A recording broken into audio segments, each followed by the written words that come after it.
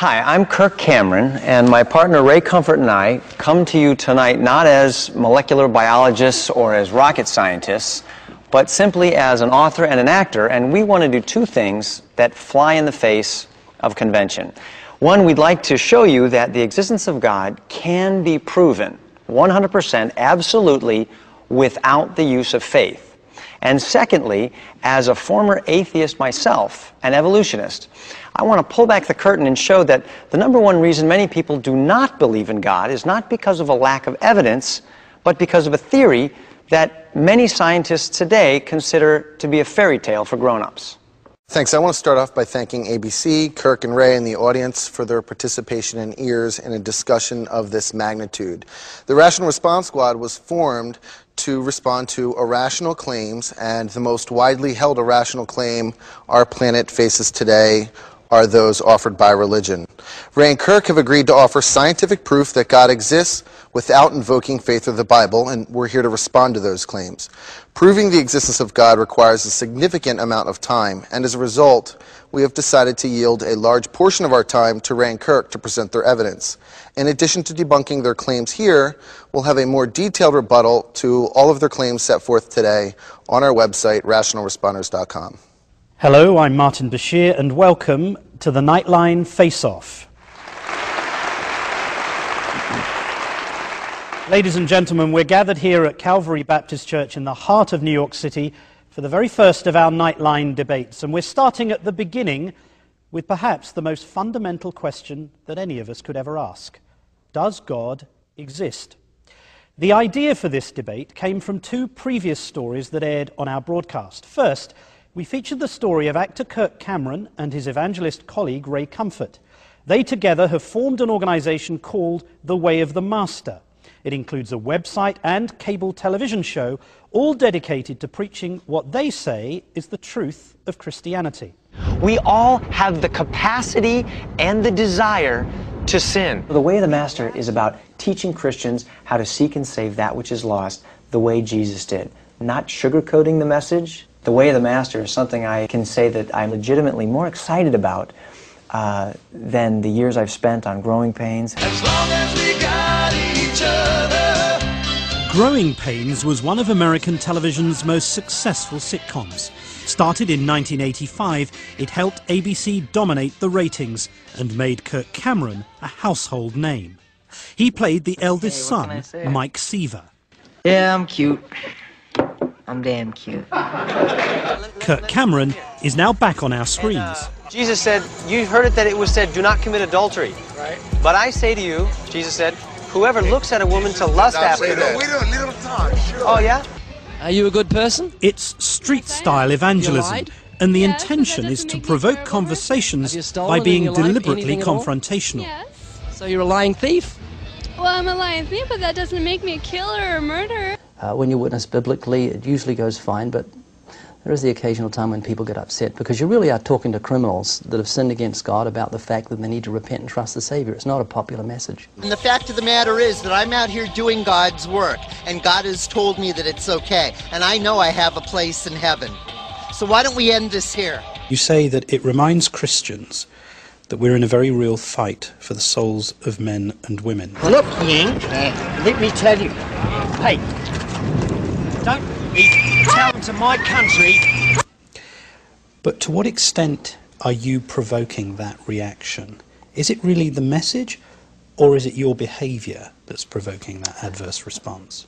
I by no means am looking for trouble or looking to encourage persecution. I'm motivated purely by a concern for what's going to happen to people if they die without Christ. It's simply, in a word, compassion. They are unashamed evangelists, and Kirk and Ray are on our panel this evening, and we welcome them. Thank you.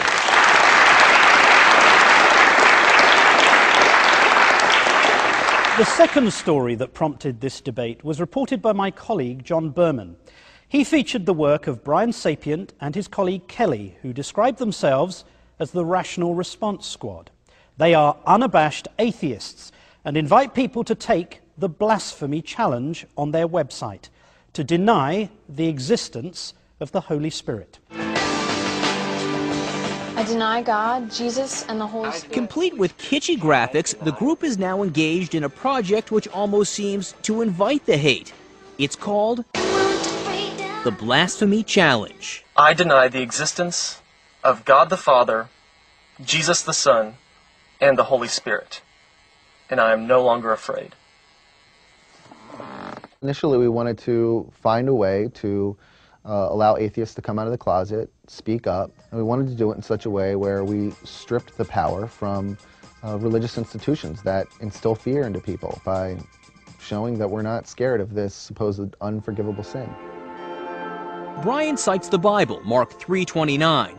Whoever blasphemes against the Holy Spirit will never be forgiven. He is guilty of an eternal sin. The Rational Response Squad is challenging people to gamble with their souls and give it a shot. And of course, since this is 2007, post it on YouTube. I deny. I deny. Definitely deny the existence. Deny the existence? The existence Of the Holy Spirit. Of the Holy Spirit. His Holy Spirit. So, see you in hell. We welcome Brian Sapient and Kelly also to our debate today.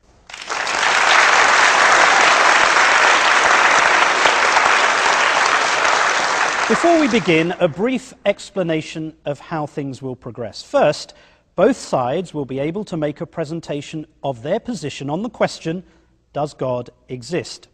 Then I'll ask some questions before we take questions from the audience both here and from those who've submitted their notes and queries via our website. Then both sides will have time for closing remarks before I wrap up. Without any further ado, I'd like to invite Ray Comfort to explain why he believes God does exist. Ray?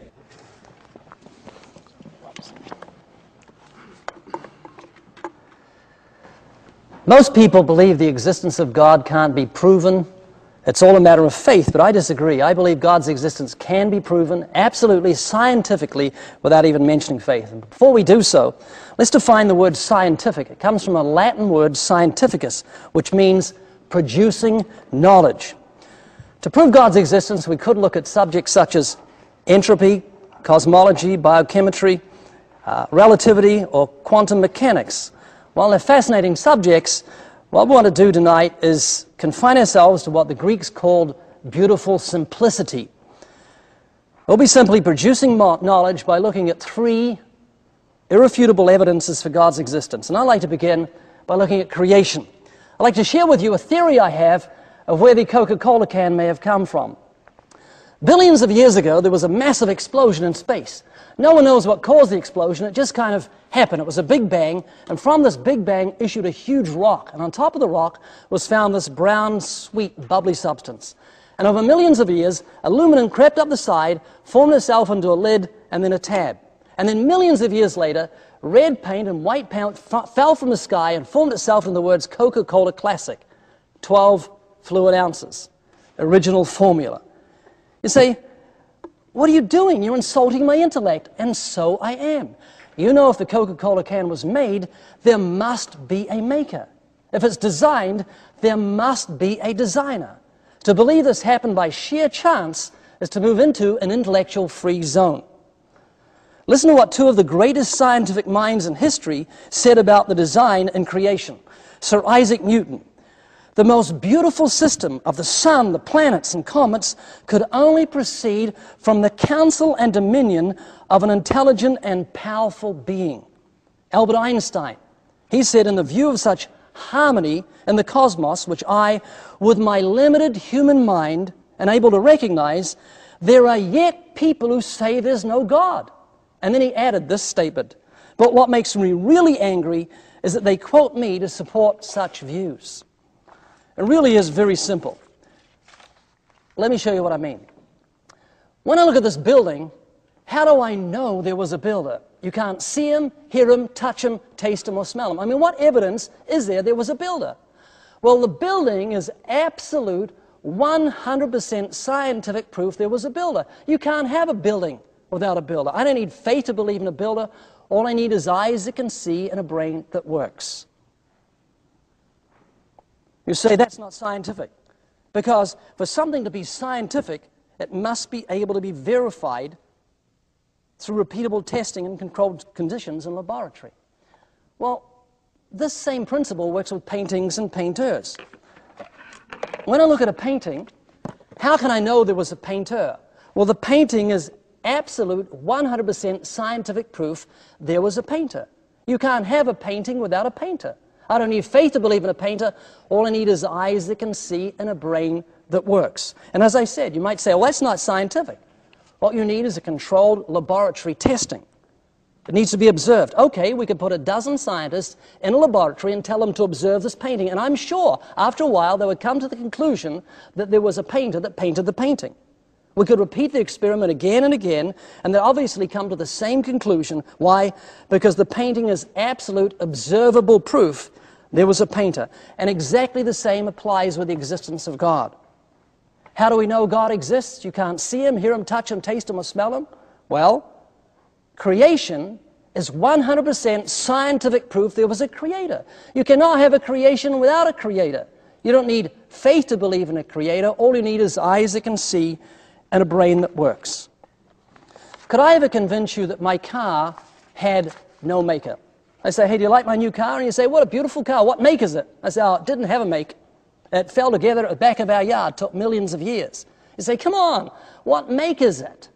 You see, you can see it's been made with purpose in mind. It has a windshield for you to look out of to see where you're going. It has windshield wipers to keep the windshield clean. It has little squirters to keep things lubricated. And look at the human body. You have a windshield to see where you're going. This windshield, these eyes that we take for granted, have 137 million light-sensitive cells. The focusing muscles in the eye move an estimated 100,000 times a day. Man has never invented a camera lens anywhere near as intricate as the human eye. You have windshield wipers that don't go and get on your nerves. They go so fast you don't see it happen. Yours have worked, irrespective of your will, probably 40 times since I began speaking. You've got little squirters in here to keep things lubricated. We call them tear ducts. Or think of this air conditioner we've got, called the nose. Has a backup system in case this gets blocked through the mouth. Or think of the design of the human ear. Look where they're positioned on my head to capture sound. They've even got little grooves to feed the sound down into the brain, that incredibly complex computer system. Or consider the marvel of the human hand, the respiratory system, the nervous system, or the complex reproductive system and the entire animal kingdom, both male and female. So just as I don't need faith to believe in a builder because I have the building as evidence, I don't need faith to believe in a creator because I have this incredible, marvelous creation of evidence. All I need is eyes that can see and a brain that works. The invisible things of Him from the creation of the world are clearly seen, being understood by the things that are made. Now, if I want the builder to do something for me, then I need to have faith in Him. And the same applies with God. If I want God to do something for me, then I need to have faith in Him. He that comes to God must first believe that He is, or that He exists, and He's the rewarder of those that diligently seek Him, for without faith it is impossible to please Him. So there is a difference between an intellectual belief in God's existence and putting your trust in Him, your faith in Him. So how does an atheist deal with such rational logic? Why, what he does is he becomes unreasonable and puts himself above it and says, that's just painting pater, it's beneath me. He puts himself on an intellectual pedestal. Which brings me to my second evidence of God's existence, something that God has put within each of us, the conscience. Now, the conscience is the impartial judge on the courtroom of the mind. It speaks to us irrespective of our will, whether we believe in God or not. It can be so powerful, it's driven men to suicide. Now, human beings are unique in that we're moral creatures. We're made in the image of God, and that's what separates us from the animals. We have a distinctive knowledge of right and wrong, so we set up court systems to punish wrongdoing. Animals don't do that. The word conscience actually comes from two words, con, with, science, knowledge.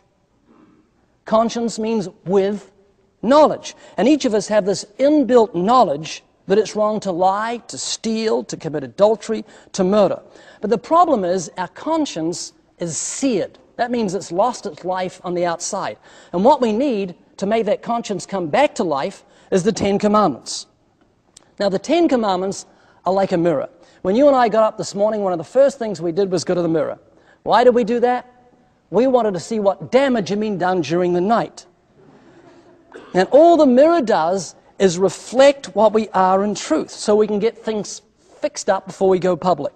So what we're going to do is look at the mirror of the Ten Commandments just for a few moments to see our reflection of our state before God. Now, it's not going to be a pretty sight. It's like that mirror first thing in the morning. You may want to look away from the mirror or even smash the mirror, but please be patient with me, because what I'm going to do is most necessary in presenting my case for God's existence. My aim is simply to stir your conscience so it will do its God-given duty. If you harden your heart, you won't hear its voice. So here we go. We're going to look at some of the commandments, so get ready. Have you ever told a lie? Have you broken that commandment? I'm not talking about discretion. You know, when Grandma's 115 and you say, Grandma, you look just gorgeous. I'm not talking about discretion. I'm talking about a bold-faced lie. Have you ever lied? So if you've lied, what does it make you? It makes you a liar.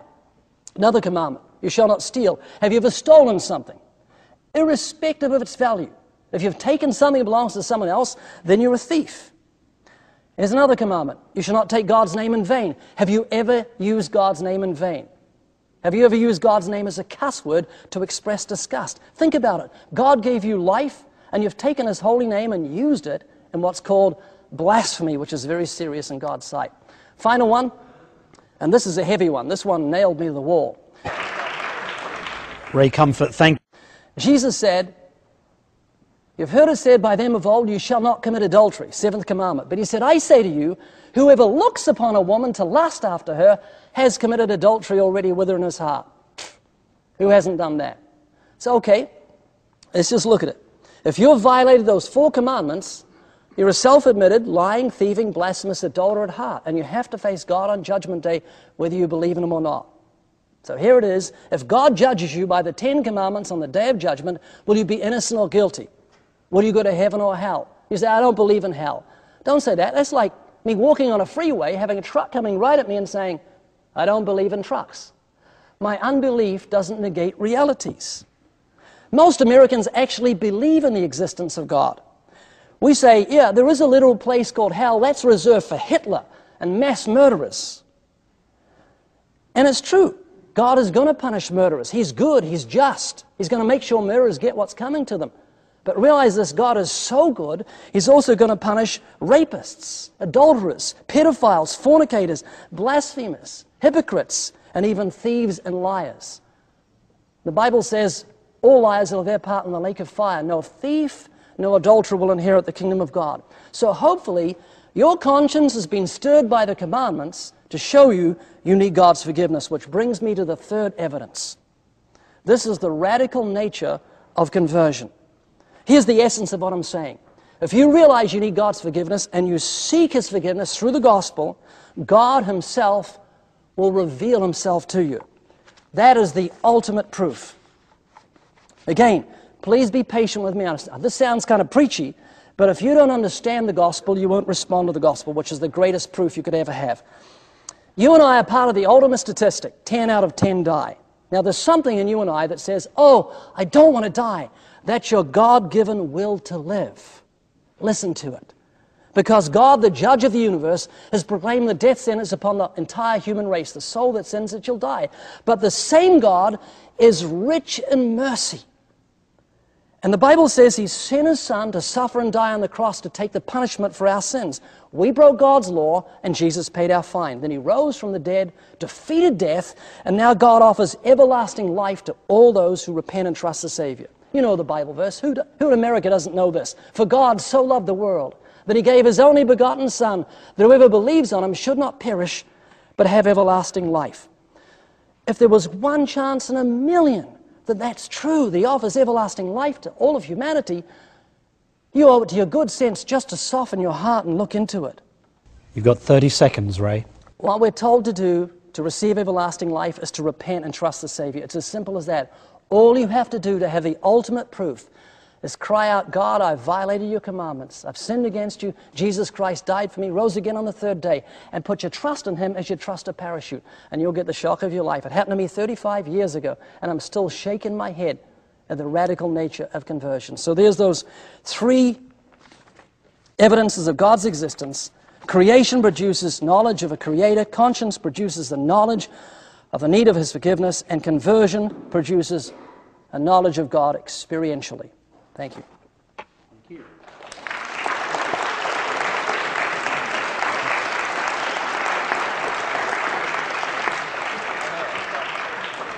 Ray, now we turn to the opposite side of the argument. Brian Sapient and Kelly will tell us why they don't believe that God exists. Brian. Thank you, Martin. Actually, just to make a brief correction, I'm not here to tell you why I don't believe God exists. I'm here to tell you why I believe he failed at his premise to prove that God exists scientifically without invoking the Bible. Most of us know that 10 Commandments are in the Bible, so we probably should leave the building right now. The 10 Commandments were used wholly here as part of his proof. However, he brings up some points. He says that we see this building, we know there was a builder. We see a painting, we know there was a painter. He forgets that we can call the builder of this church. We can check New York City permit records. We can't call God to go visit his universe factory. We can call the painter. We can call the paint maker. We can go to the car factory, but can Ray take us to God's factory to watch creation in action? Ray also talks about how, and this is, seriously, I wasn't even going to touch on the Bible at all. I wanted to be all science today. But he mentions that pedophiles and murderers and Hitler are all going to go to hell. However, as you may all well know from the blasphemy challenge, Jesus said all sins should be forgiven of man except blasphemy of the Holy Spirit. So pedophiles, murderers, as long as you're Christian in prison, you can feel safe. If you truly believe this, and it's true, you will go to heaven. Now let me address the arguments that I was expecting from Ray, which he did bring up points of. He claims all creations must have a creator. There's just a huge gaping hole in this argument. It's so obvious, it really doesn't warrant an answer. But most simply put, if all creations need a creator, then what created God? And was that God's God? And was that God's God? Just, you know, anti-scientists like Ray make claims of intelligent design, yet everywhere we look, we see the evidence of a system that wasn't intelligently designed. I have nipples and mammary glands. We have a blind spot in the human eye, which he thinks is perfect, but yet the image is sent to our brain backwards. Our ecosystem depends on life, killing life in order to survive. Snakes have legs that they don't use, which is a remnant of their evolutionary past and proof that they weren't designed intelligently. What contribution to mankind has religion delivered in the same time frame where science has contributed immeasurably? And is any contribution even remotely comparable? What contribution has religion given that atheists can't or haven't given? Atheists have given blood, donated money without threats of hell to the beneficiaries, fed the starving, built houses, and innumerable other acts of goodwill. Now, while I may seem harsh today, I assure you that outside of this setting, I, like most other atheists, are good and compassionate people. One doesn't need religion to be a good person, and religion doesn't make somebody a good person. Atheists are your doctors, teachers, firefighters, policemen, and war heroes. And if you're familiar with Ray's arguments, we have to deal with being told that we don't even exist. Atheism is merely the absence of belief in any God. We are all born as atheists. We must be taught to be theists. And as an agnostic atheist, I am not making an absolute claim that no God exists. I am making an absolute claim that today I don't have a belief in one. And I'm sorry that Ray's arguments didn't help change my mind. And I'll now turn the time over to my partner Kelly, who will address these a little more scientifically and philosophically.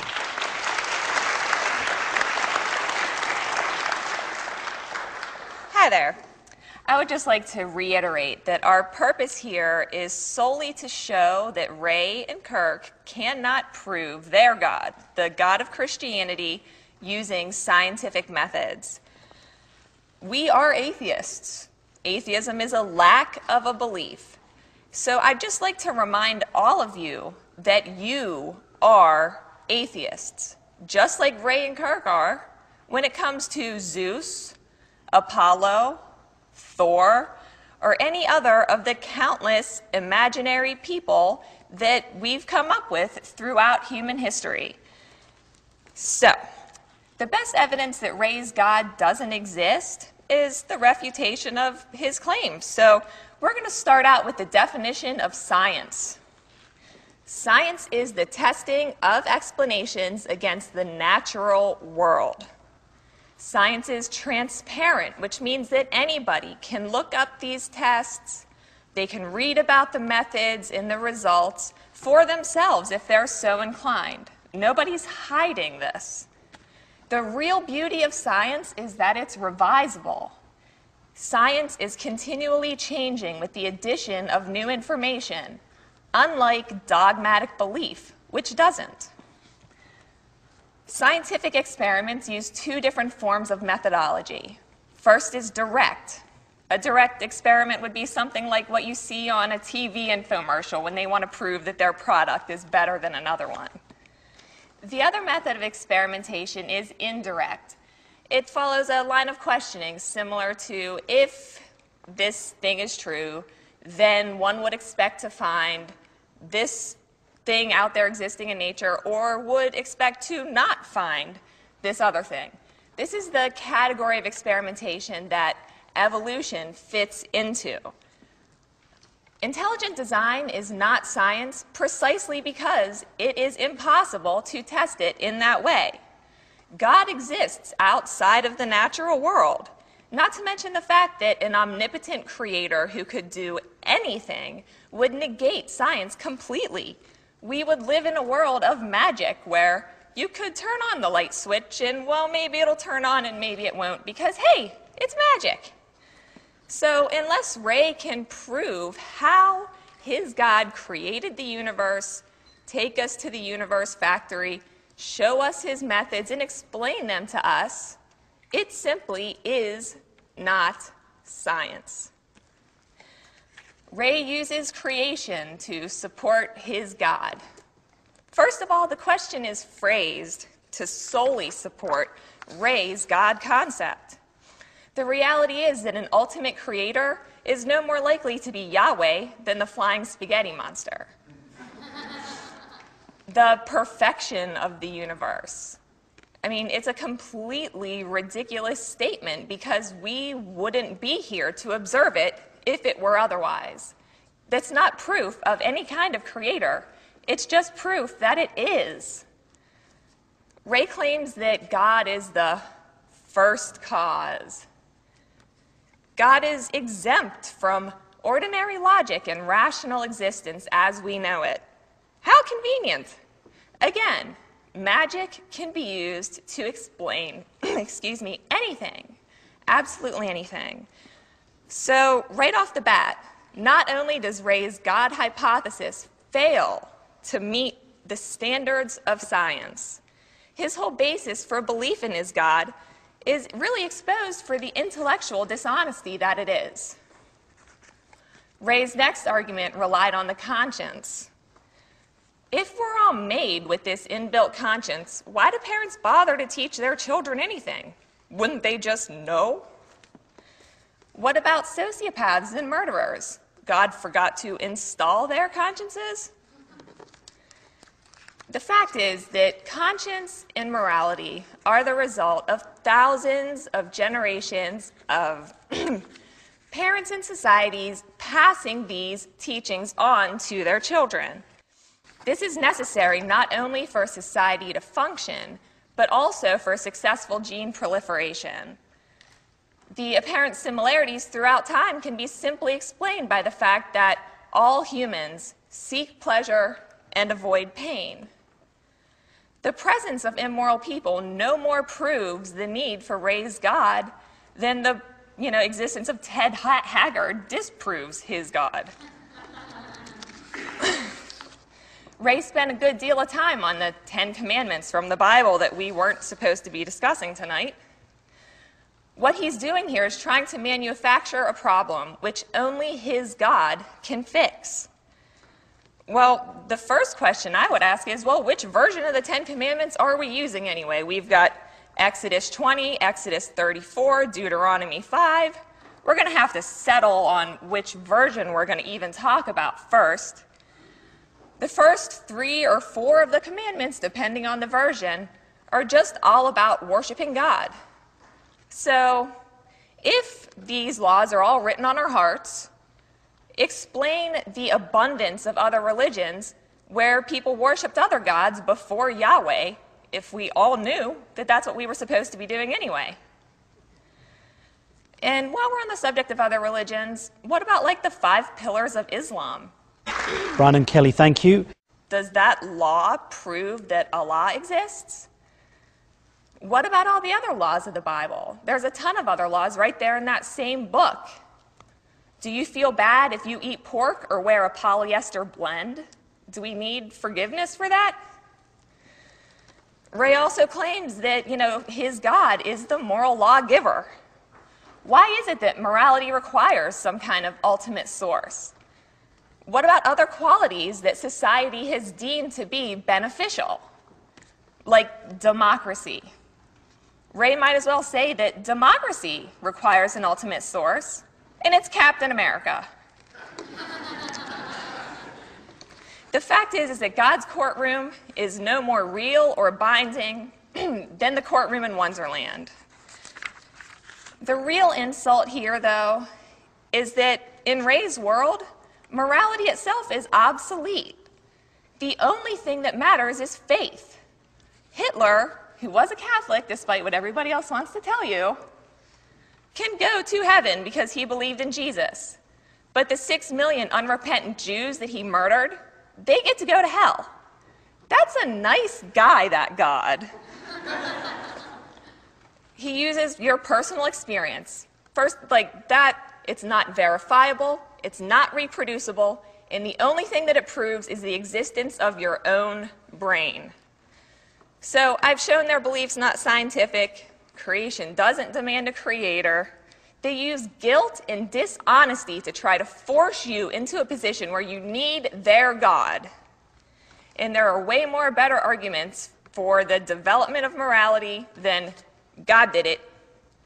So I hope that everybody can leave here today with a better understanding of that kind of trickery and appeal to emotion.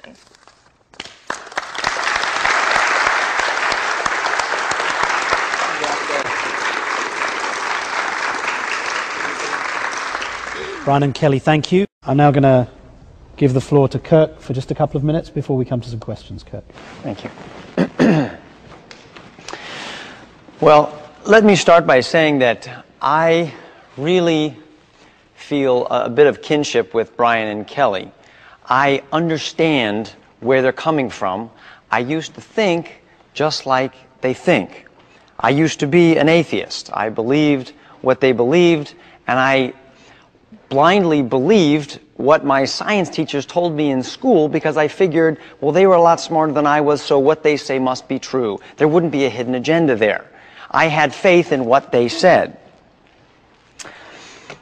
But the problem was I never really took the time to look into the evidence myself, do the research, and actually see if the claims that they were making were true.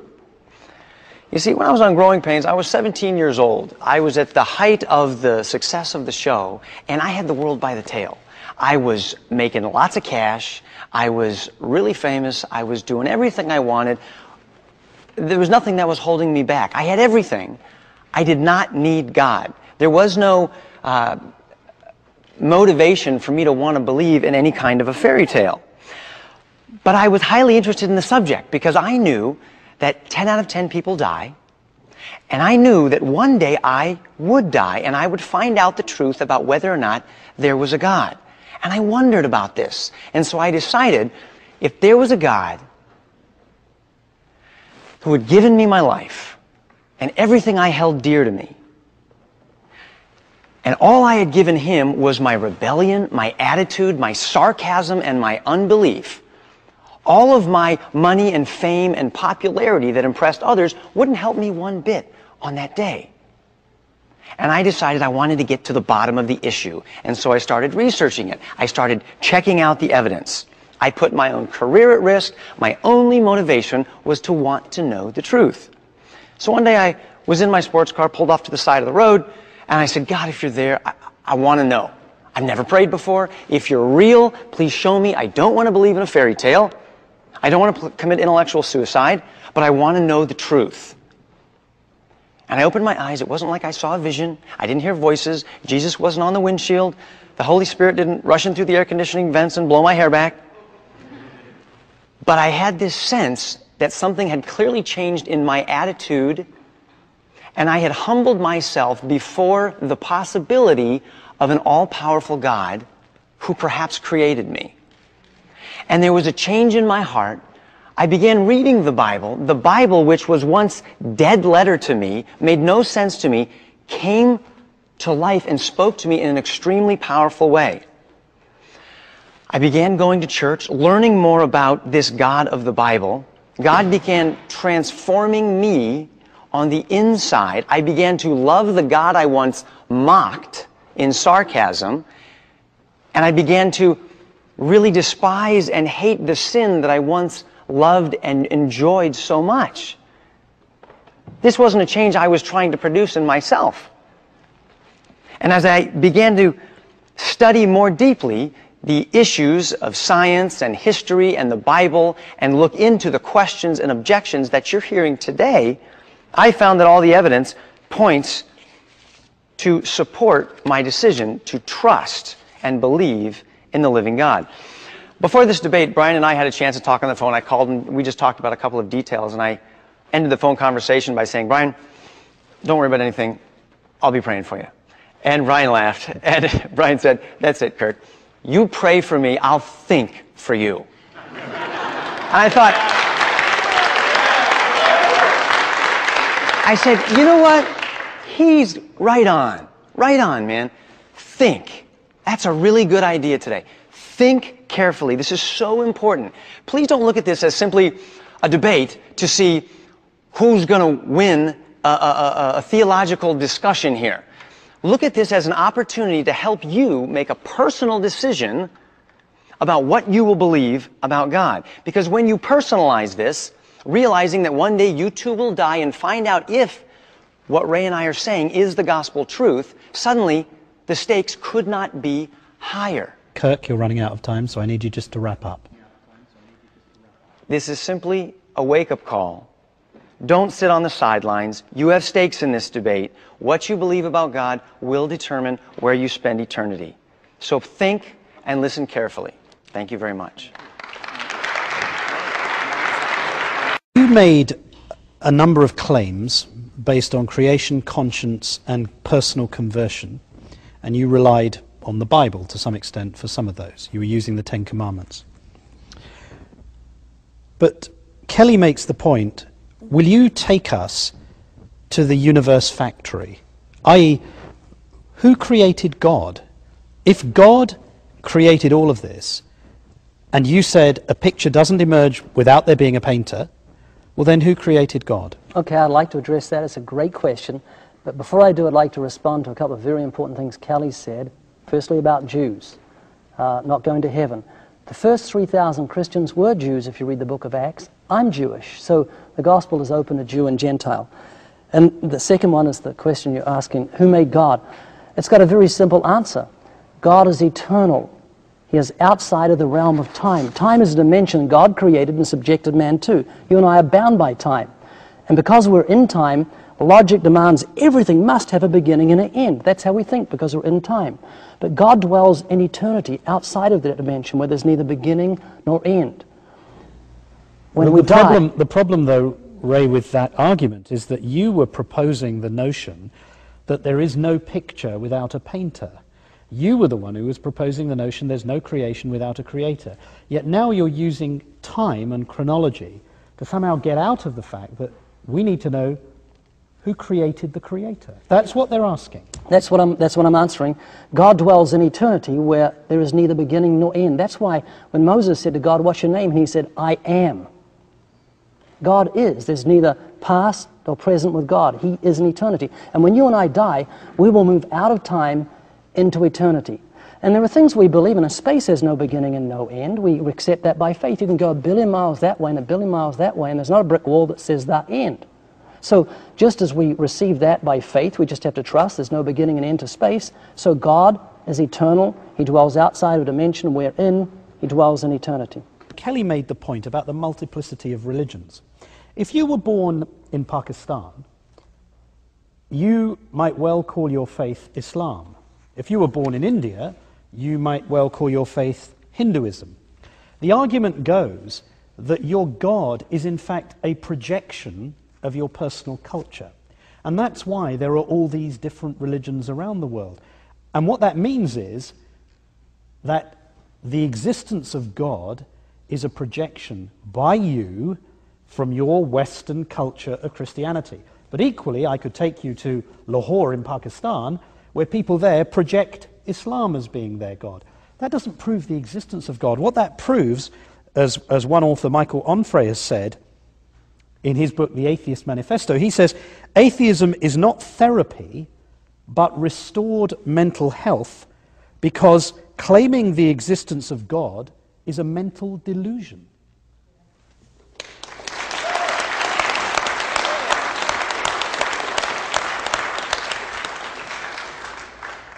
Thank you.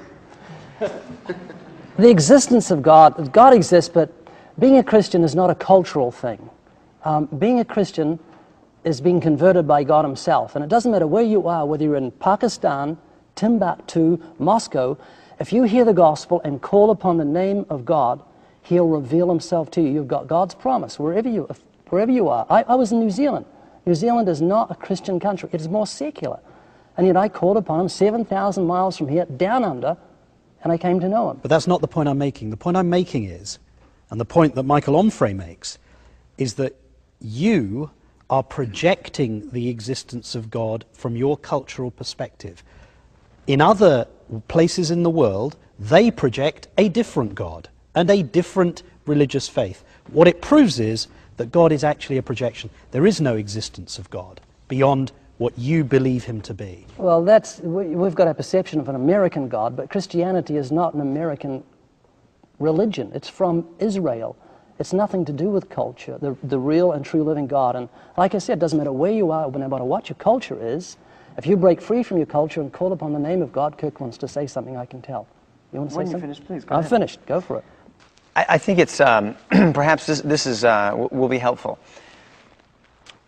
Projecting your own concept of God and making that a reality in your mind is a delusion, and that is called idolatry. It's called creating a false God. People do it all the time. They create a God that they're comfortable with in their minds, and they pray to that God. The one true God sets himself apart from myths and fairy tales by revealing himself to humanity. He's done that generally through creation. He's also done it through the conscience that we each have. He's done it specifically through the Scriptures, and most specifically through the person of Jesus Christ, who was the Son of God, was born of a virgin.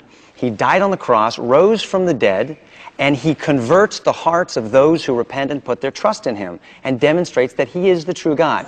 That happens whether you're in America or Pakistan or anywhere. I understand the argument you're making. Okay.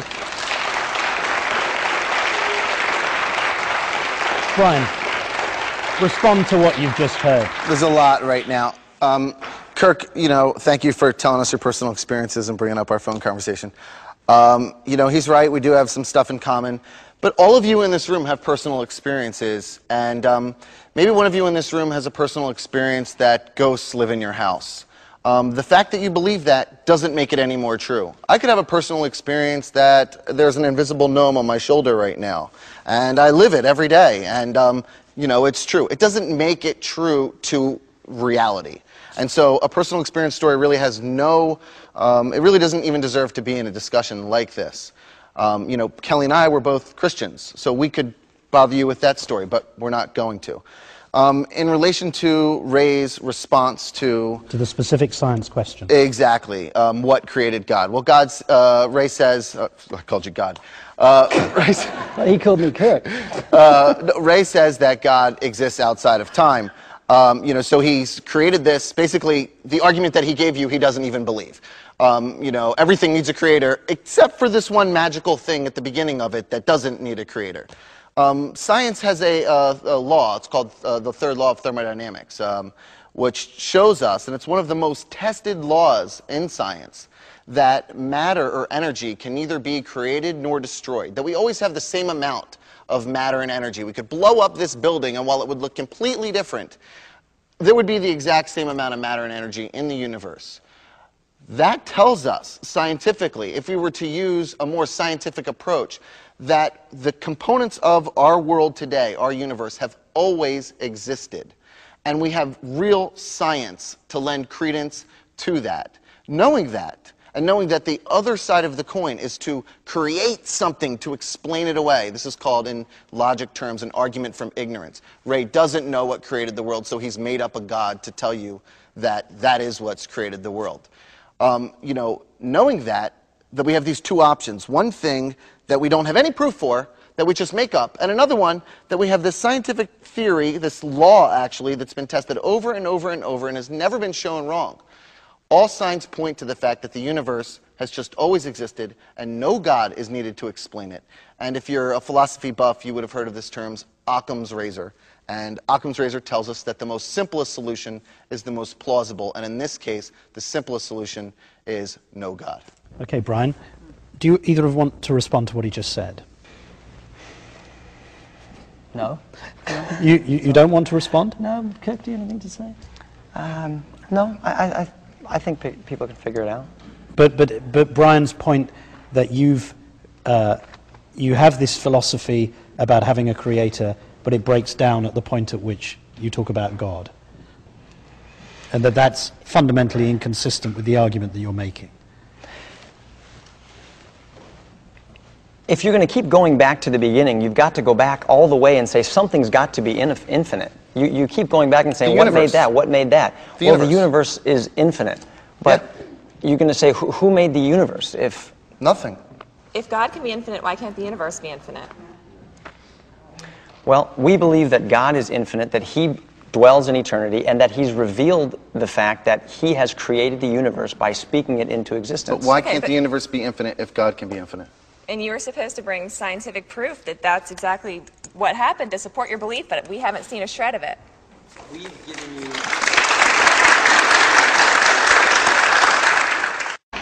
Thank you, ladies and gentlemen. We're now going to continue.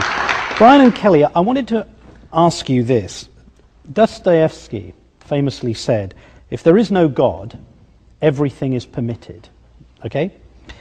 If in the natural world stronger organisms eat weaker ones, the survival of the fittest, what basis would an atheist have for saying that it's wrong for stronger nations to subjugate weaker nations, or indeed it's wrong to let the poor and the weak simply starve? What basis do you have for saying that there's any reason to protect the weaker from the strong, if that's the way it is?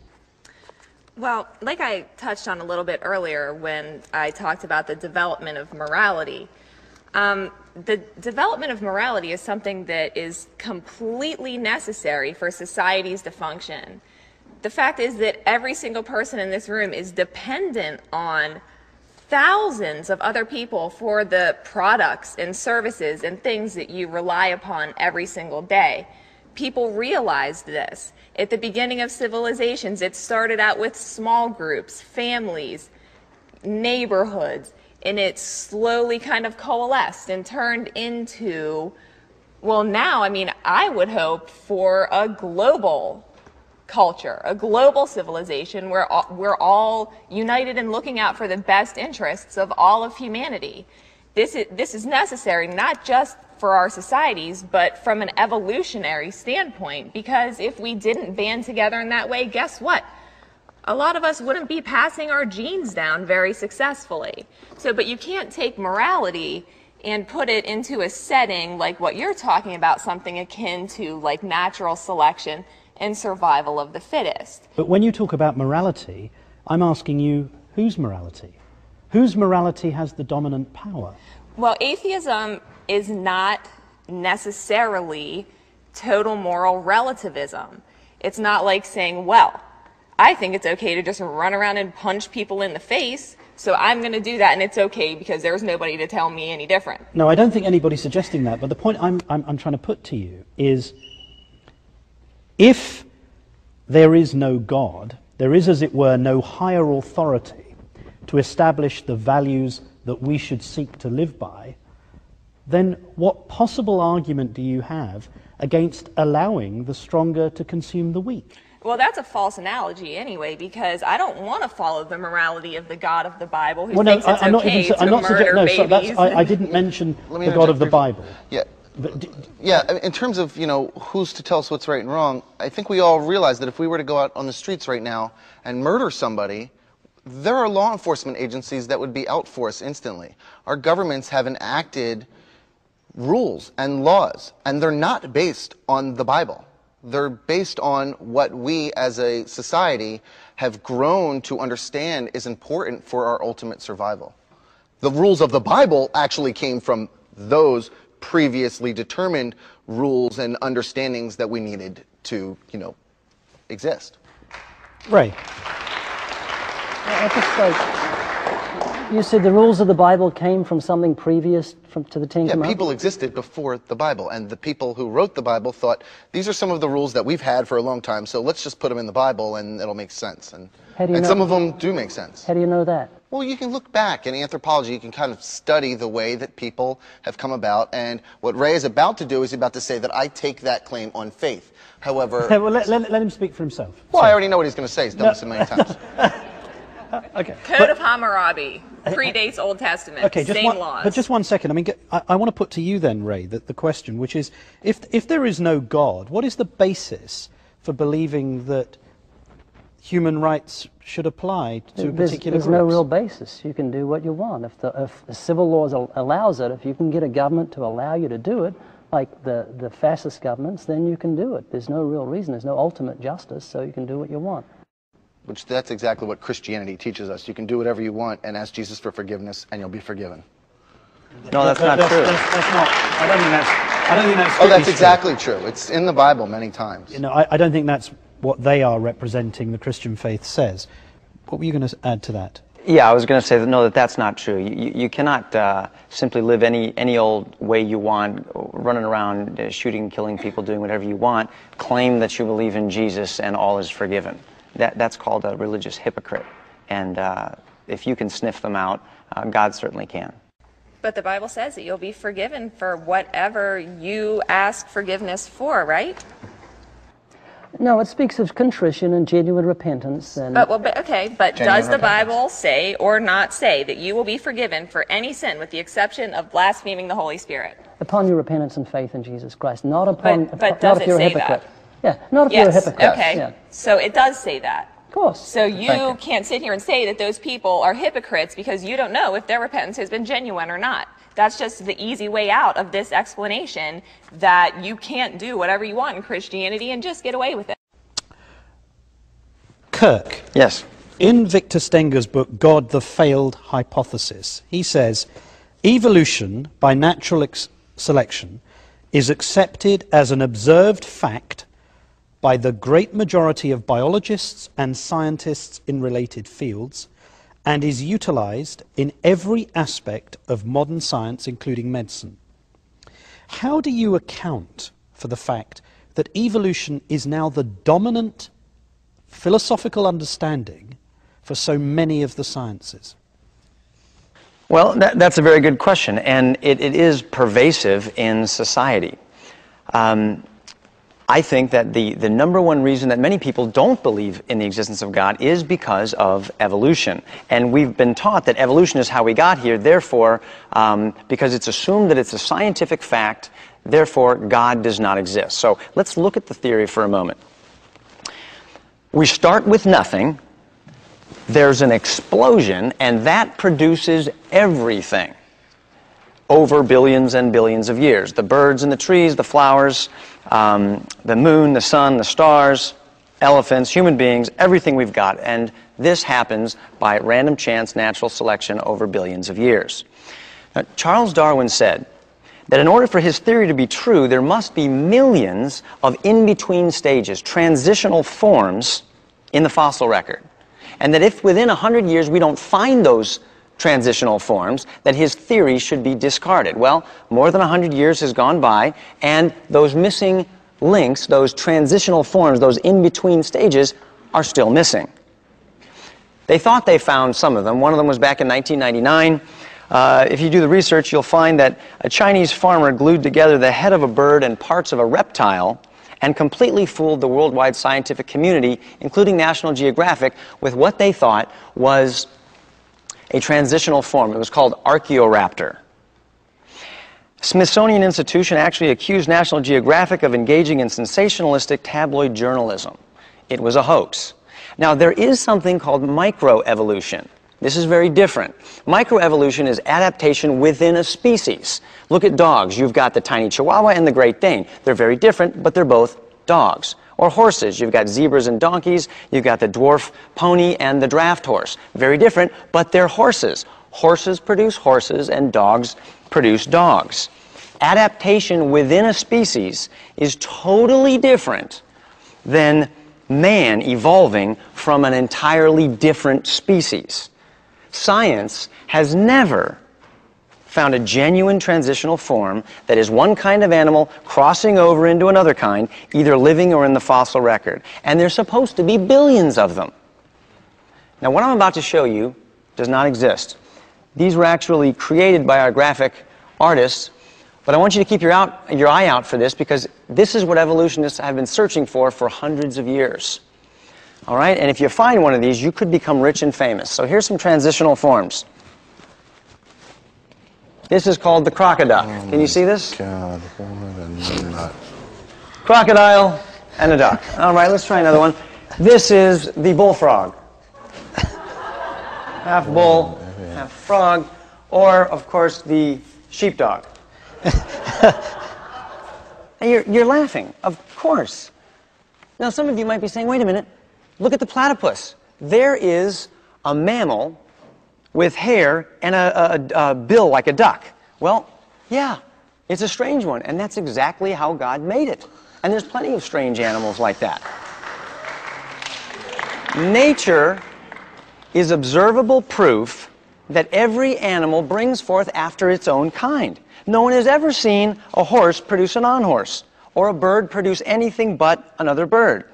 Even the famous fossil Archaeopteryx, said to be a reptile transitioning into a bird, if you do the research, you'll find out it has been shown to be fully bird, a perching bird. It has feathers. We even have a website. It's called IntelligentDesignVersusEvolution.com. It offers $10,000 to anyone who can present a genuine living transitional form. Charles Darwin said, quote, often a cold shudder has run through me as I've asked myself whether I may not have devoted myself to a fantasy. Time magazine. Scientists concede that their most cherished theories are based on embarrassingly few fossil fragments and that huge gaps exist in the fossil record. Newsweek. The more scientists have searched for the transitional forms that lie between species, the more they've been frustrated. And scientist Ernest Chain, Nobel Prize winner for developing penicillin, said, quote, I would rather believe in fairy tales than in such wild speculation. Nature is proof, observable proof, that God made us to produce after our own kind. Man did not evolve from amoebas. Okay, hold it there. Can I ask you to explain the gaps in the fossil record as just rehearsed by Kirk? Yeah, I want to start actually. Well, why don't you answer that question first? Well, the gaps, it's actually too easy to answer. I mean, every single person in here is a transitional form. Every single fossil that has ever been found is a transitional fossil. To say anything otherwise is to show the person to be extremely ignorant about the topic of evolution and science. Let me just put to you, though, the argument that they were putting, which is that there is no evidence. This is what they're asserting. Right. There's no evidence for a transitional creature. What I'm saying is that every single person alive, every animal that has ever lived is a transitional fossil. What do you mean by that? You can see... But you weren't, when you were born, you weren't transitioning from monkey for the first 5 years to human being for the next 10. Correct. However, you can look back at what I transitioned from. No, I'm asking... You can look at fossils like Australopithecus afarensis. No, I'm sure, but the argument you're making, sorry, Brian, the argument you just made was that everybody in this room is a transitional creature. And what all life is constantly evolving. And what I'm asking you is, explain to the audience what they were when they were born, which is different to what they are now. No, that's not what I'm saying. Okay, what I'm saying is that people evolve over time. All animals evolve over time. The claim that there have never been any transitional fossils found. I talked to the American Museum of Natural History this week. They were unfortunately unable to bring fossils here. Anybody can go to the exhibit. They have plenty of fossils there to show. Kirk and Ray, I will get you free tickets. I'll pay for the tickets. You need to go and see the exhibits. There are plenty of transitional fossils there. Hundreds and thousands have been found. We put together, I figured you would say this because I know this is your stock, rationalresponders.com/evolution proof. Could you give us one now, a transitional form? Just be specific. Well, you just have one. to go look just at one. them. Australopithecus afarensis. What's the transitional form from what? From a previous other ape-like creature to the, what we have today. There's that Australopithecus afarensis lived about 7 million years ago. There are plenty of transitional fossils in between, because you can date it. How can it be dated? With, what is it? Radiometric dating. And you believe that? Okay, we're not going to get into like we're all believing this on faith. Let me go back for one moment because you can expose the sort of and I don't mean offense, Kirk. I really like you when I use the word ignorance, but when you say that evolution says we start with nothing, and that was how you opened your statement, you actually show that you have no understanding of evolution. That's actually the theory of abiogenesis. That's how all things started. Okay, that's how life started on Earth. Evolution happens after we were already here, after life started. You spoke about an example where the chicken head and then the Smithsonian exposed it as a fraud. That's a good example of how science works. We learn from our mistakes. Yeah, they got tricked. They figured it out. We now change that to accept what was the fact.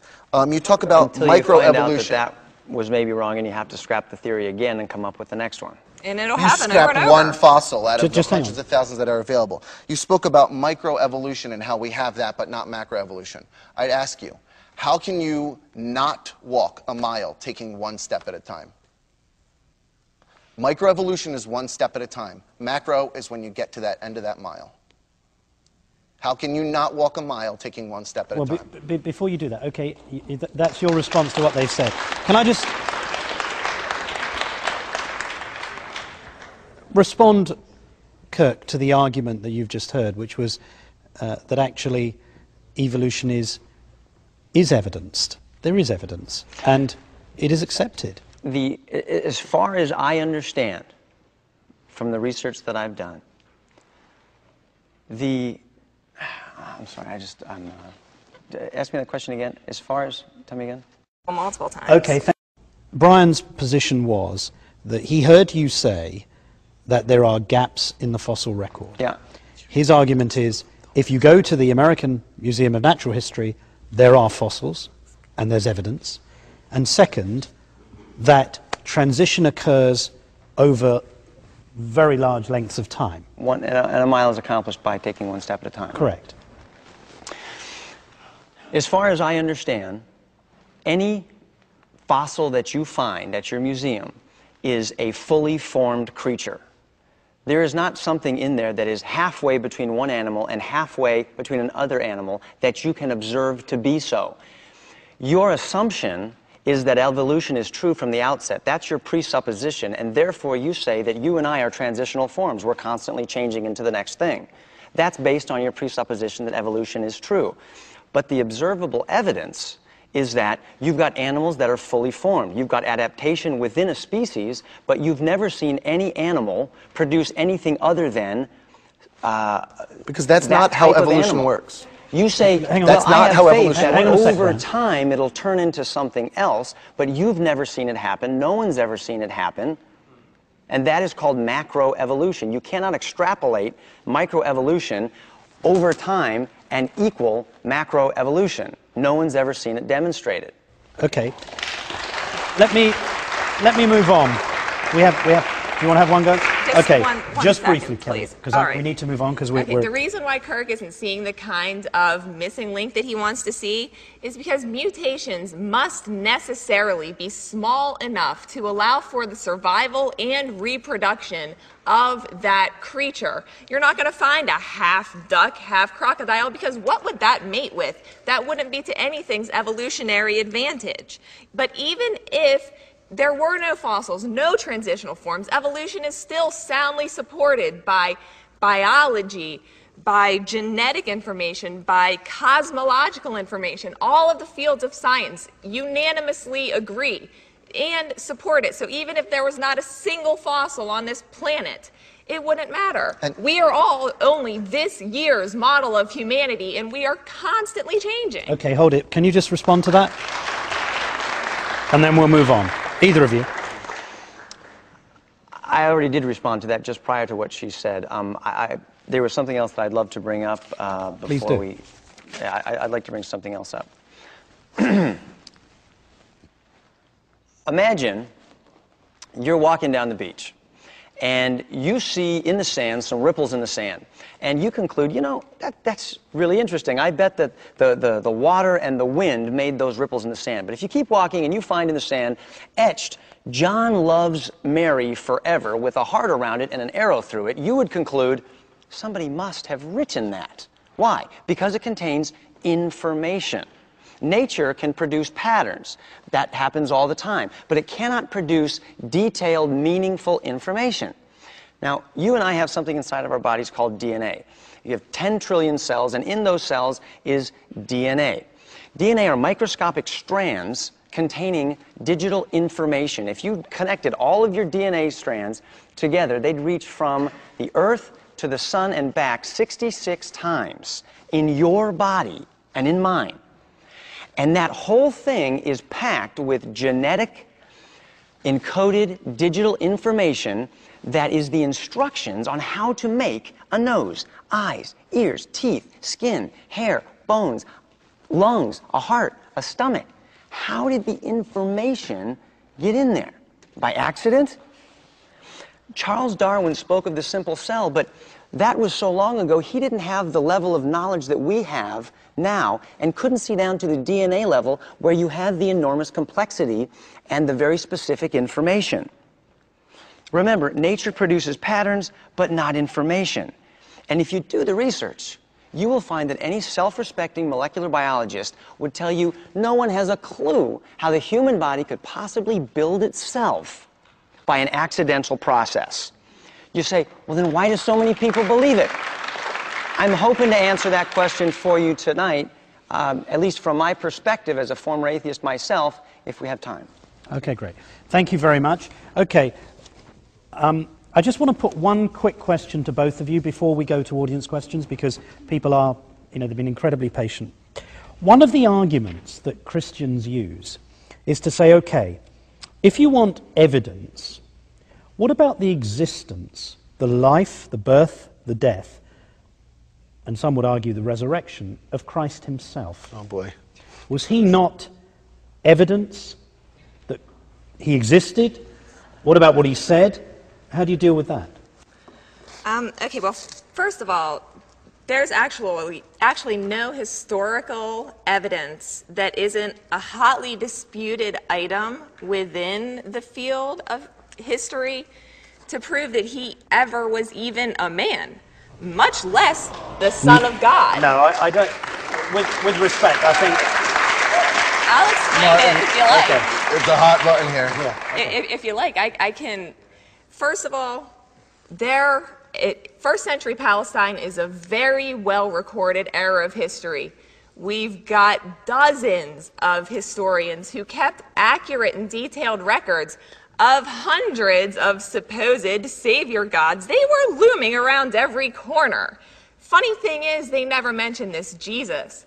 Even if there was a historical person that story was based on, that it was mythologized out of, he could not possibly have gone into the temple at Jerusalem on Passover and started a riot without even being mentioned one time, not once, by a contemporaneous historian. You're looking, earliest dating, for anything about this guy to be 100 years or so after his death? 60, 70. Could I just answer this? Sorry. Something Yeah, that's please. not contested. Okay, Kelly, hold it. Go. That's Ray. just not true. Josephus spoke of Jesus very clearly. And it's a Josephus wasn't forgery. contemporaneous. And listen And to not this. contemporaneous. One sec. Let's let him You finish. have got so much faith in history books. You quote history books like they're gospel, and you ignore the gospel records. Do you believe in George Washington? Hang on. Hang on. Just let him finish. Whenever you quote history books, it shows you've got blind faith in the words of man. We have the words of the living God in the Bible. The Bible has substantiated itself to be God's word by just open study. You can look at me while I'm speaking to you guys. Don't look away. Just have to open the Bible and read it. It's self-proval. It's axiomatic. It's full of I've read it multiple prophecies. times. The Bible is full of prophecies that are coming true in our day and age. It's the world's most famous and greatest seller of all time. It speaks history into existence before it happened. Read the words of Jesus in Matthew 24, Luke 21. Study the scientific facts in the Bible.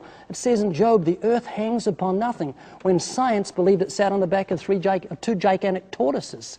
It speaks of not only the earth's free float in space, but it speaks of other scientific facts in Isaiah about the world being spherical. Just take the time to read it. It's self-provable as God's word. It's got his fingerprint all over it. We've both read the Bible multiple times. Okay, thank you very much. We're going to move on now to questions from the audience. And as some of you will know, we've actually been inviting questions via our website. And I want to begin by putting a question to Kirk and Ray, which came from somebody called Alan Ewan from here in New York. And he'd like us to ask you this question.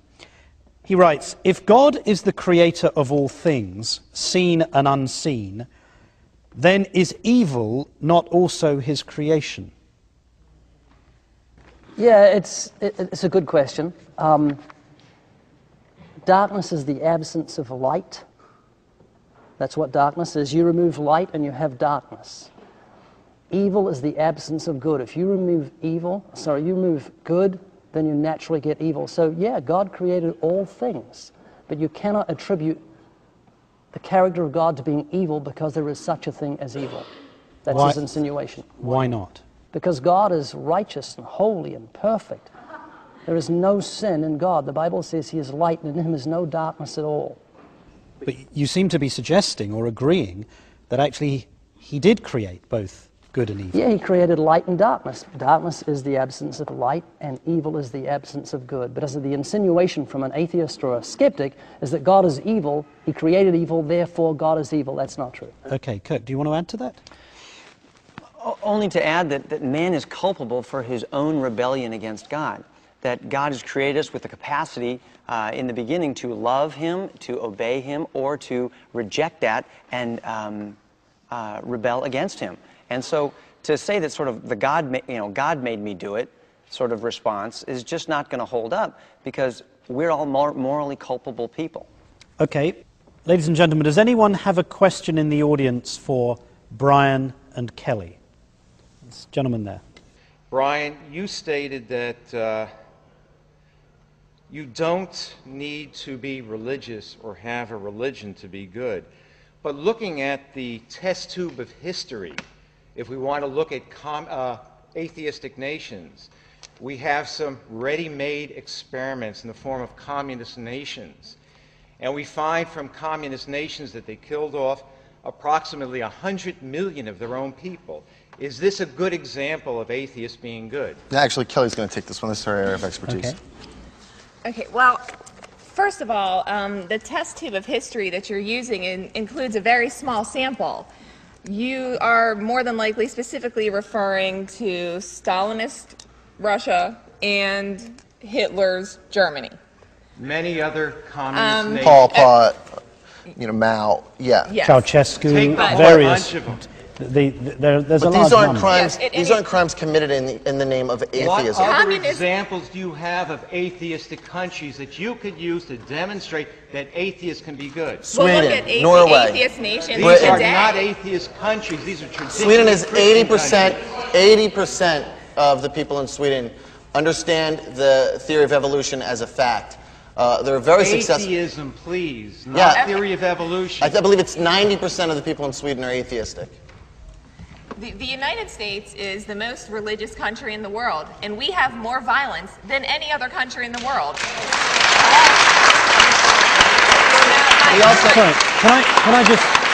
Sorry, can I just though take that gentleman's question and put it to you in a slightly different way?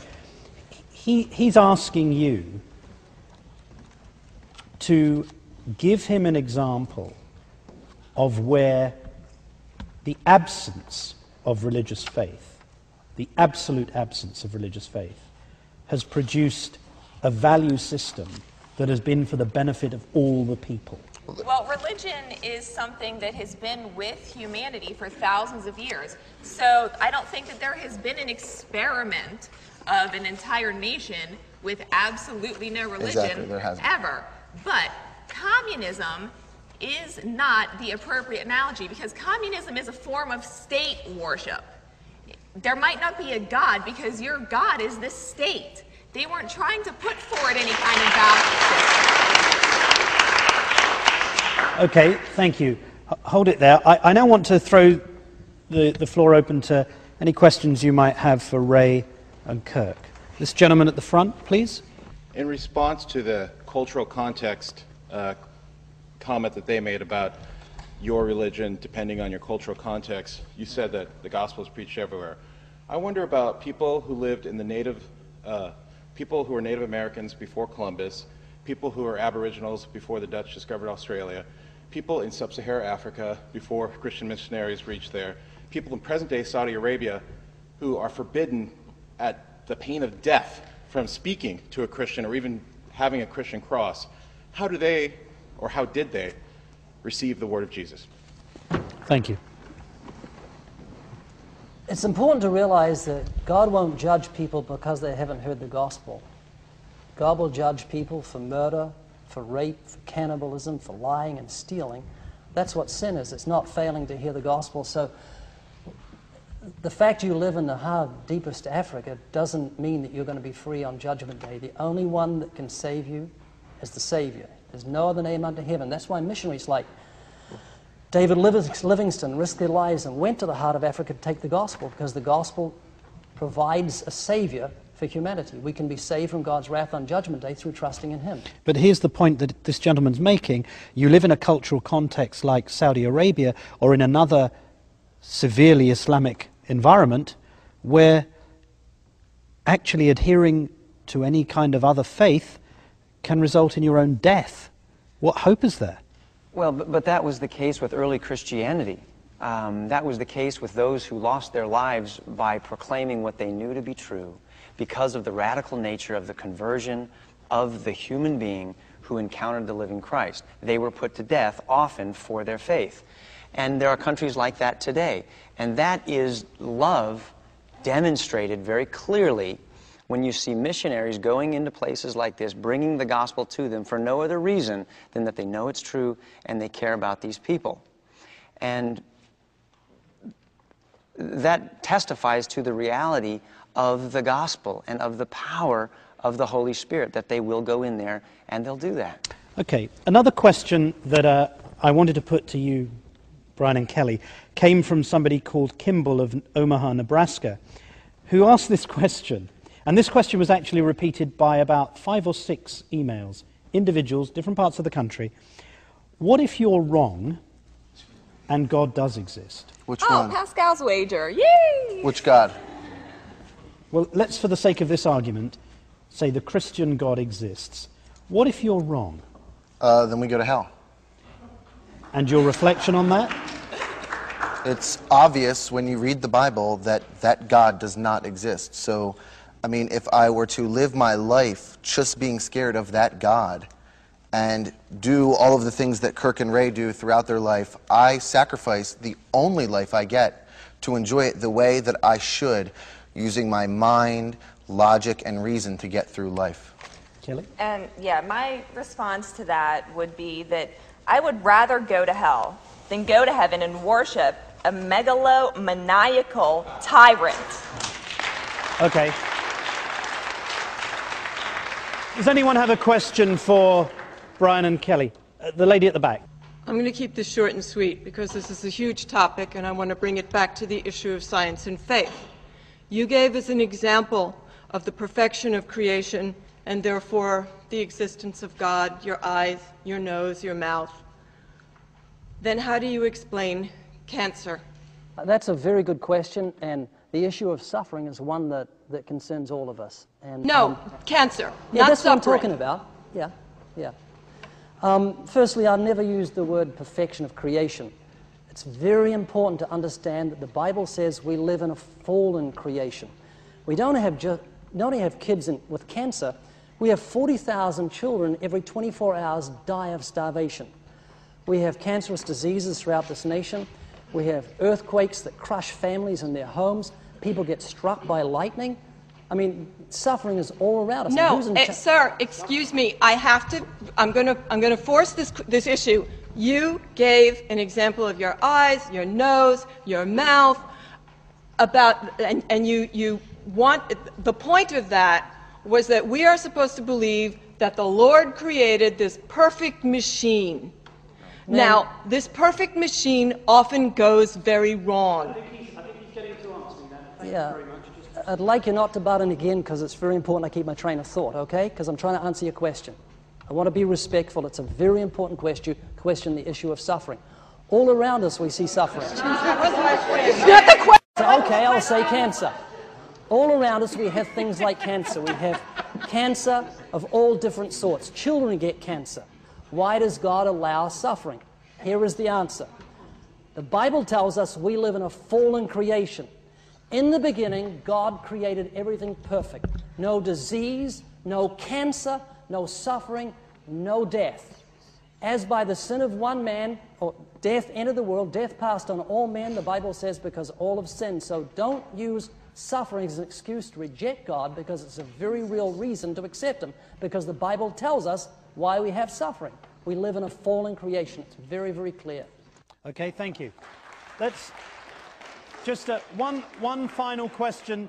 One final question from the floor for Brian and Kelly before we up some. Okay, there's a gentleman right at the back. Kelly, I believe, questioned the existence of Jesus Christ as a man, and I've done a lot of research in this area and have discovered that indeed not only did Jesus Christ exist, but there is evidence of the Last Supper, and that Jesus at the Last Supper, which was a Passover Seder, got up and said, "Thomas, you will doubt me. Peter, you will deny me. Judas, you will betray me. Waiter, separate checks." Sorry, this gentleman here with the spectacles. A question for Brian and Kelly. The question is something that we kind of overlook. We're using one thing that we have and we never question it. We're using applied logic. We're using these very abstract ideas. And the question, if God is the ultimate autonomous being, and there was an issue raised about, in different cultures, we tend to project God. We project God out of our existence. If God is the ultimate being, can't it just be said that you are simply projecting the self as God? Now, that's just another projection, as much as people in different cultures who project, or to use your very well-made point. And wouldn't that just make it a moot point? Or wouldn't just invalidate your point about God is just a projection of whatever we experience? Might that not better render the idea that God exists and we simply respond to Him? Thank you. But I think that was actually Martin's point about the projection in different cultures. He raised a very good No, but he's asking you the point. Yeah. At any rate, the difference between that and God is that I know I exist. Even if we lived in some kind of other universe, maybe if it's all inside of a dream of some other thing, in that setting, I exist to myself. This God that you want to attribute all of that to, there's no evidence for Him. If there were evidence for Him, if it was self-evident, then, I would believe it, but it's just not. I'm sorry. I just need to touch on the question that was asked of us earlier. I feel like we were short on time. And I'm going to read directly from page 43 of Letter to a Christian Nation, Sam Harris, who quotes the United Nations Human Development Report. He says, Norway, Iceland, Australia, Canada, Sweden, Switzerland, Belgium, Japan, the Netherlands, Denmark, and the United Kingdom are among the least religious societies on earth, according to the report. They are also the healthiest, as indicated by life expectancy, adult literacy, per capita income, educational attainment, gender equality, homicide rate, and infant mortality. And then it's just another point in reference to the United States being one of the most religious societies on earth. We are uniquely beleaguered by high rates of homicide, abortion, teen pregnancy, sexually transmitted disease, and infant mortality. And there's a lot more there. Okay, thank you.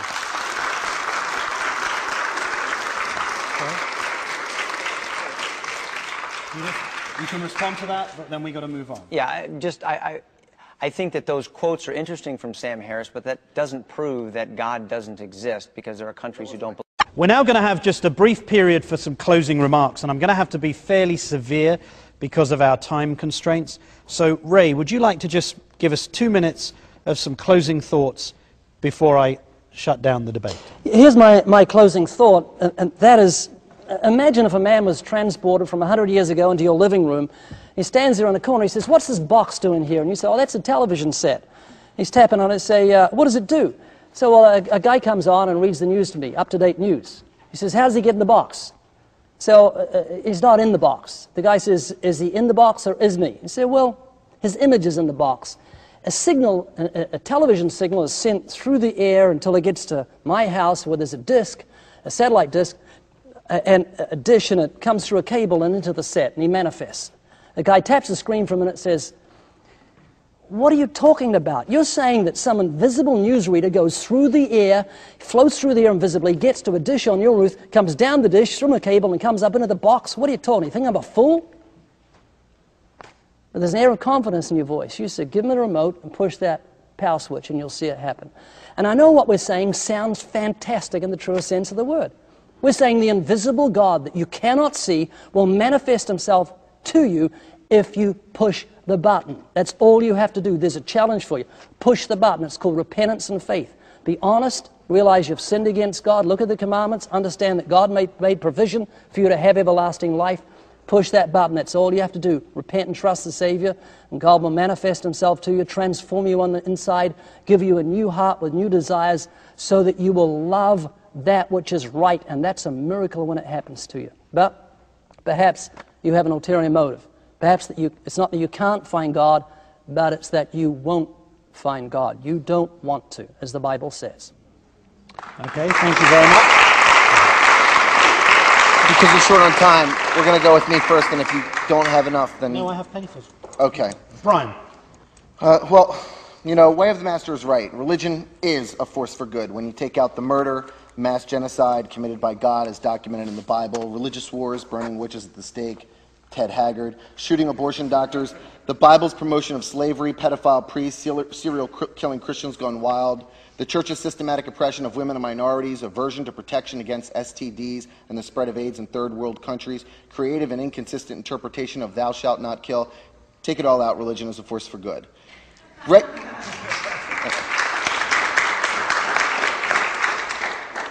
Ray says we all have a conscience. Did his God forget to give a conscience to Saddam Hussein, Adolf Hitler, the popes who have the blood of millions on their hands, and Osama bin Laden? And on Osama bin Laden, do you know what the definition of a terrorist is? Some definitions say terrorists use violence, but it can also be the threatened use of violence for the purpose of creating fear in order to achieve a religious goal. This is exactly what Ray and Kirk have been doing. They put the fear of God and hell into non-believers. What could be more terroristic than believe this or burn for an eternity? The answer is nothing. Not many acts of terrorism are also fueled by its worst victims, so I don't entirely fault Ray and Kirk. I understand their intent is based on their fear of hell. Look, enough is enough. It's time for people of reason to unite and help others abandon this fear that has been brainwashed into them from birth. Ray and Kirk teach our children to believe from birth, yet they can't defend their views of God logically. We, as a society, are mentally abusing our children if we're teaching them how to be illogical. If you are emotionally charged by what Kelly and I have been saying up here tonight, it is entirely possible that you are one of religion's victims. You can help yourself today. You can abandon your indefensible religious beliefs today and embrace a logical worldview predicated on evidence, logic, and reason. Abandon your guilt and fear, and you'll feel better for it. I promise you, you will not burn in any hell that man has created to scare you into belief. Okay, thank you.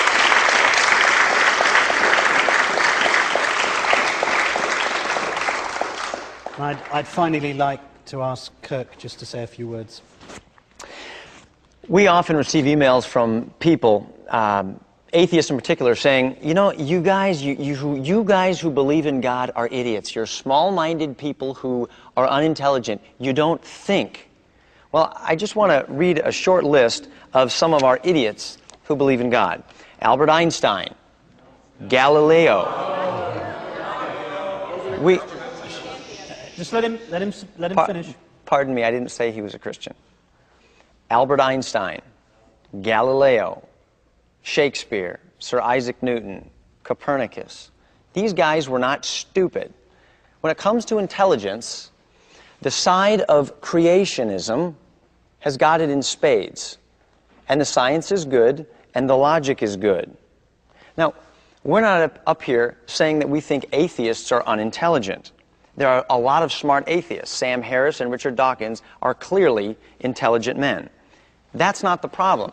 If someone insists there is no God, when creation clearly demonstrates that there is a creator, the problem is not an intellectual one. It is a moral one.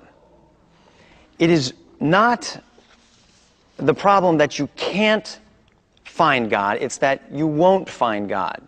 It's a matter of the will. I want to quote Richard Dawkins, who wrote The God Delusion. He said, even if there was no actual evidence in favor of the Darwinian theory, we should still be justified in preferring it over all rival theories. Did you hear that? He said, even if there is no actual evidence, we should still believe it over the other theories. Even in light of what can be presented to justify those theories. That is unreasonable, and it's unscientific. That is the definition of blind faith. I believe something even though there is no evidence to support it. Why would anybody do that? Well, here's my opinion. I think if you admit that there is a God, then you willingly put yourself under his authority. And now you're not in charge. Many atheists that I know, they just flat out don't want anyone telling them what they can and cannot do morally. That is anathema to them, especially somebody who is all-powerful, created everything, and has rules and consequences for violating those rules. They reject the whole concept and start with the presupposition that there is therefore no God, and they ignore the evidence that supports the existence of God, and they pick the ones that they want to support their theory. How do I know this? That's what I used to do as an atheist. So at the end of the day, it comes down to this. You've heard both sides of the argument. You have to make a decision about what you believe about God. It's the biggest decision you'll ever make in your life. God will reveal himself to you, not just generally, but very specifically and purposefully to you if you will respond to creation, if you will respond to your own conscience and to the gospel. Thank you. Thank you. Okay. Okay, we can just... Do you want to just say a final word, Kelly? Sure. I think everybody here can tell that there was not one piece of evidence presented at all for their God. And it's really ironic that the worst charge that they can level against us is that we use faith to support our worldview, which isn't true, but is exactly what they do. So why is that a problem? It's okay for you. Why isn't it okay for me? It's just silly. Their whole appeal to authority fallacy there at the end. Oh, all of these smart people believe in God. We never said that there are not intelligent people who believe in God. They clearly are. But they do this thing called compartmentalization. Everywhere else in my life, I'm logical and rational. Just this one little spot, my little God box in my brain, I won't let my logic seep into there. So, I mean, essentially, there has been nothing presented today as any kind of evidence. It's just an appeal to your emotions and your fear of death and fear of punishment to believe in their God. And I'm sorry that that's all we got today. Okay, thank you.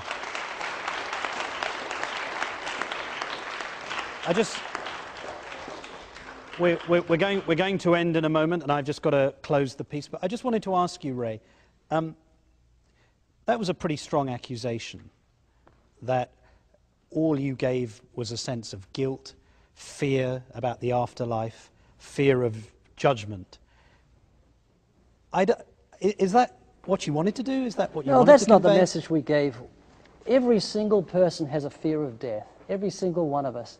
Instead of calling the fear of death, call it a will to live. And as I said, if there's one chance in a million that what we're saying is true, soften your heart. Pray. Listen to the voice of your conscience. Look at the genius of God's hand through creation. The Bible says, if you seek God, you will surely find Him if you seek Him with your whole heart. If you wanted an interview with the Queen of England, you can't say, Queen, come and see me. You've got to bow to the standard that she has to go and see her. You may have to change your clothes, clean yourself up, humble yourself. Well, God says He resists the proud and gives grace to the humble. And the only way you can approach God is with a humble heart. And if you do that, you'll find Him as surely as Kirk and I found Him, and millions of others throughout contemporary society and down through history have found God to be true to His promises. Okay, so let's all humble our hearts and pray to Poseidon. And that just about rounds up our first Nightline Faced-Off debate. I hope you found it interesting and enlightening. I'd like to thank our panelists, Ray Comfort and Kirk Cameron.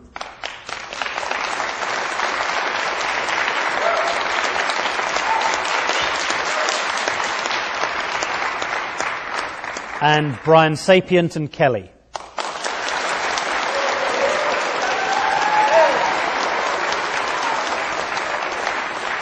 I'd also like to thank our audience for their contribution and those of you who contributed online. A distilled version of this debate will be broadcast during tonight's television edition of Nightline. That's on ABC at 11:35 Eastern Time. I hope you'll join us. But for now, for all of us at Calvary Baptist Church in New York, it's goodbye and thank you for joining us.